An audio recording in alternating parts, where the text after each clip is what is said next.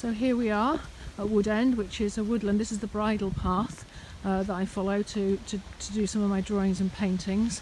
So we're coming up to a clearing soon on the left, but it's just a wonderful day because there's sun coming through the trees and you've got all of the lovely light effects, and there's a little bit of a breeze, so there's a rustling going on, which is nice.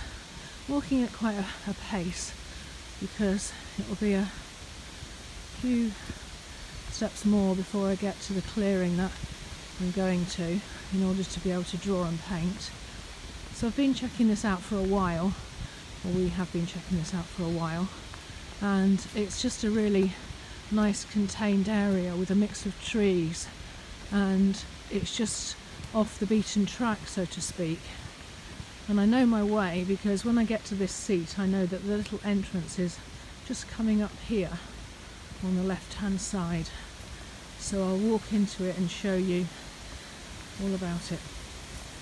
So here we are, coming to it now. So this is where I'm going to be doing my paintings today, and I'll just give you a little bit of a tour around so you can see the lovely way in which the light comes into this area, and just a really inspiring place to do some painting. And I'll be doing very quick study. It's 20 minutes or less here, so here it is. So I'll get set up and get going. Hi, so I've spent a few minutes getting everything set up. So I've got my board here and I've got my paints and my mixed media work, different materials sort of set out, and some twigs that I've just collected. So I'm going to get started doing some painting and I'll share with you as I go. See you in a minute.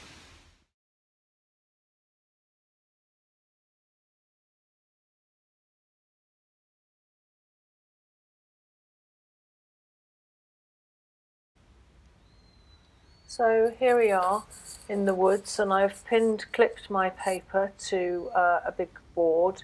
It's an A3 size piece of cartridge paper, 220 grams, and I'm really just recording my response in these paintings to what's in front of me. So I'm trying not to get too thinky. I'm really just being quite expressive and putting down, if you will, my feelings on the paper with the paint. So it's very loose, and I'm trying to get a variety of marks to reflect the different things I'm feeling and seeing in front of me.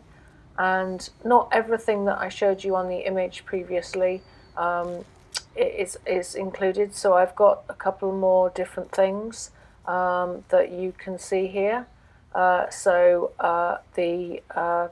large brush I just used wasn't on there, and then I'm using Inktense pencils now.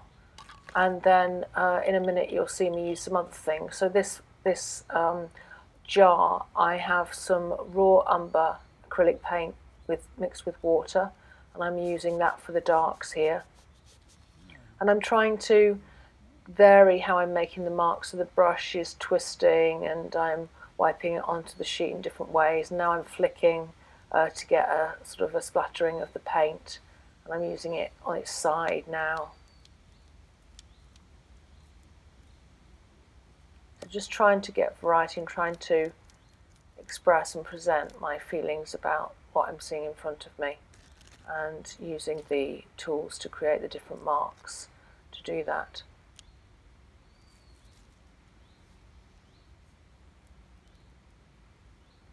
And so now I'm using twigs that I found on location, and here, although that wasn't shown on the image either, is some Indian ink. I only used that in a couple of the images and I didn't find it worked that well, so I didn't use it for all of them. And then what I'm going to do with these images is that they're not necessarily finished pieces. I'm going to take them back to the studio. I'm not thinking about composition when I'm creating them, I'm just thinking about trying to record my feelings of place.